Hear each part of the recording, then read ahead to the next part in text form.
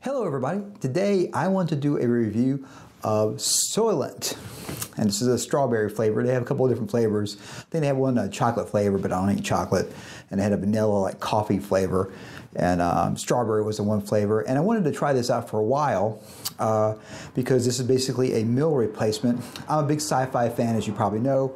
There was a film out a lot of years ago called Soylent Green, where, here's a spoiler, Soylent Green is people. But anyways, this is not people. This is like chemicals.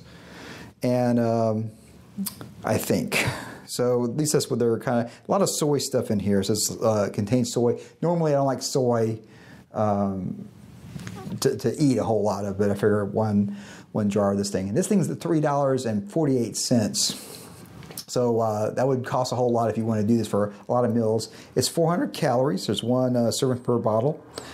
And has 21 grams of fat, 0 cholesterol, 300 grams of sodium, 36 carbohydrates, 9 sugars, and 20 grams of protein, and about 20% of a bunch of vitamins on here. So I guess in theory, if you ate 5 of these a day, you'd get your whole aspects, and that would be your 2,000 calorie, basically. So let's try this thing and see how it looks.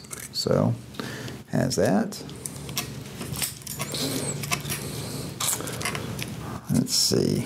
Should you shake it up? I don't know. Smells like strawberries. Not bad. All right, bon appetit. Let's see how it tastes.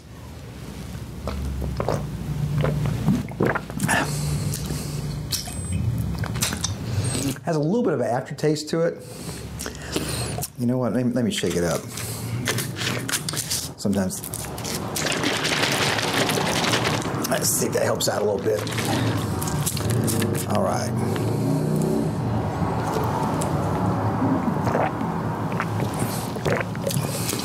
Nope, didn't help out at all. I've had worse shakes before. I've tried some vegan type of shakes because I don't eat dairy, so a lot of the stuff is made out of whey and whatnot like that. So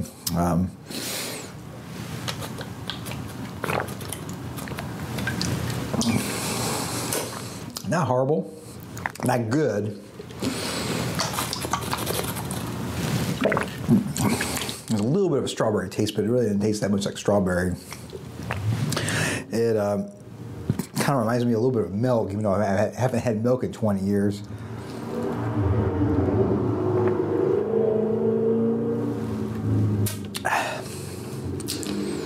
It's 14 ounces.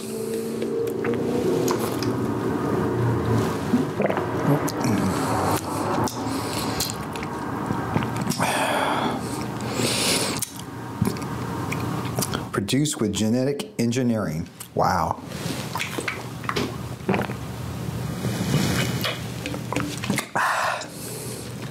Ready to drink meal.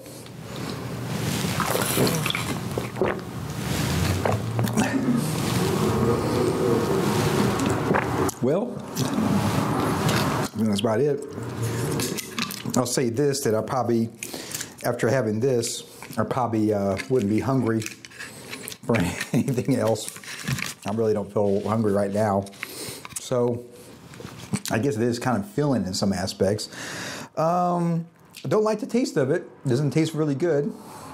Doesn't have quite an aftertaste, but this doesn't taste like anything real. Because I believe it's synthetic, and it says here genetic engineering. A lot of soy, water, soy, protein, sunflower oil, canola oil, cellulose, premix, soluble corn fiber, soy lecithin,